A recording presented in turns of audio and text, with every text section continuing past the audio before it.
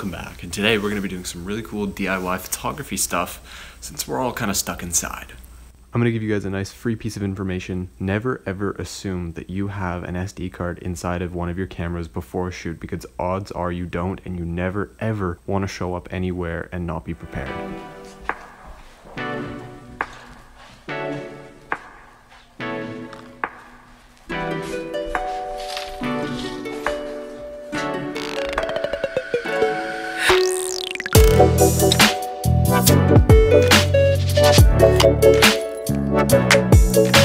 So in terms of a setup, what kind of stuff am I using? Well, I'm using a tripod and I'm using my camera with a 50 to 200 millimeter lens on. But besides that, we have basically a work light as a studio light, because luckily I do have some great natural light coming from the window. And luckily we don't have like blackout curtains on here. They're just kind of nice diffusion curtains. So I get this kind of nice soft light, and that's the wall that we're going to be shooting.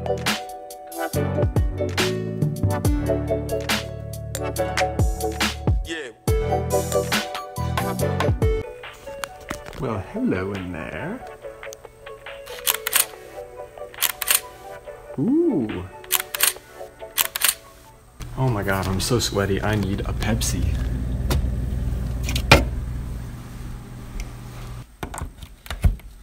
Okay, so now that we've got our can set up and the work light set up and everything's plugged in and ready to go and in frame, let's take a look at how this is going to be in camera. Not too bad. Again, if you want to recreate this by yourself, I'm in autofocus, center weighted, f4.5, 1/25 of a second at ISO 200. And we are apparently not in continuous shooting mode, so nice. Hey dude, what you doing? What you doing? Come here. Oh, hey buddy. Heirloom. Ooh, that's an old tomato. I better be careful.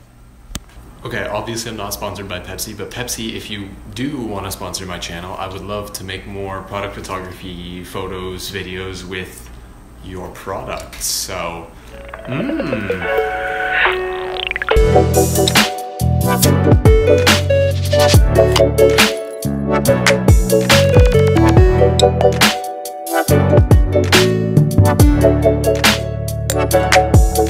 yeah.